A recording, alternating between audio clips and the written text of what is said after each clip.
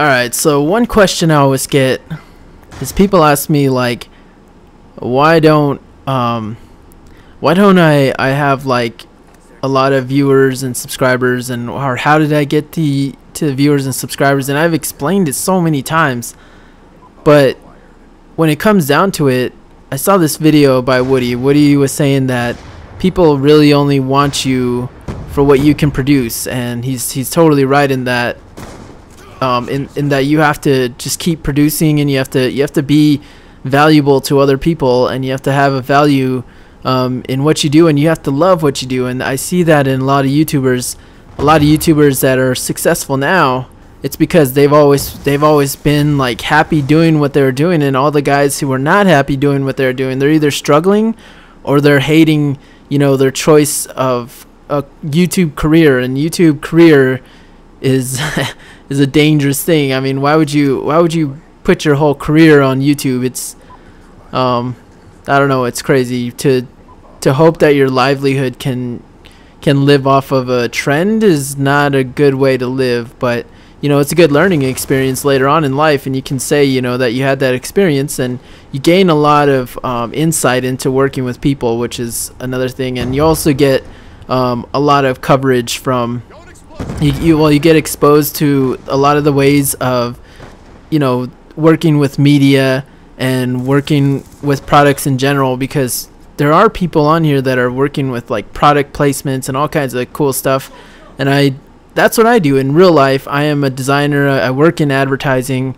I love doing what I do. I mean, I genuinely enjoy working in that atmosphere, and it's really cool to get to work. Like, it's a really nonchalant kind of job. You get in there, you get on your desk, and you just do work, and you just work. And people don't really, it's not like a 9-to-5 job like at Best Buy or whatever, and you're not like forced to be there on point and punch a card and all that. I really like the way that I work, and I need to somehow integrate YouTube back into the way that I'm, my situation, because I do like posting videos, and I do love like posting stuff on YouTube and seeing views and having fans and all that. But on the same note, it's a huge investment in time, and it does take a lot of work. People say like, how'd you get all these viewers? You just got these because of something. There's so many events that could have led me to having subscribers. So I think having subscribers, it really doesn't matter. It's really what you do on your show, like what kind of show you create. And I definitely want to come up with some more shows and some more things I can create. But at this point, I think like maybe if I just post commentaries every once in a while, or if I actually do come up with some sort of fun thing, I could definitely post those.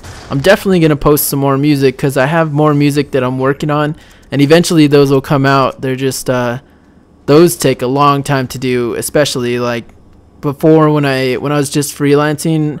That's when I was really big on YouTube, and I had so much time to do whatever I wanted, really. I was the person who was running my own clock. And that was almost fun. I always sometimes think like I should go back to that, and that would be pretty sweet. But I do like going to work because I like being around people and having people there to interface with. And as a designer, it's you grow like way faster, way more if you are actually working with other people who are not even if they have like skill or anything. It's just the fact that you have so many minds to choose from, so many people with different perspectives, and that really does matter when you're a designer. So I don't know, let me know if you guys actually want some like Photoshop tutorials or something like that, design tutorials. I can definitely make some videos about about Photoshop, and I'm not going to show you how to use Photoshop, but I'll talk about it, and I'll talk about my ideas about design. And right here, this is, oh man, that that made me so mad. Like, actually, when I was in the game, I shot him and got a hit marker, but in the theater mode, obviously there's lag, so whatever. Hope you guys have an epic day, epic night. Peace out.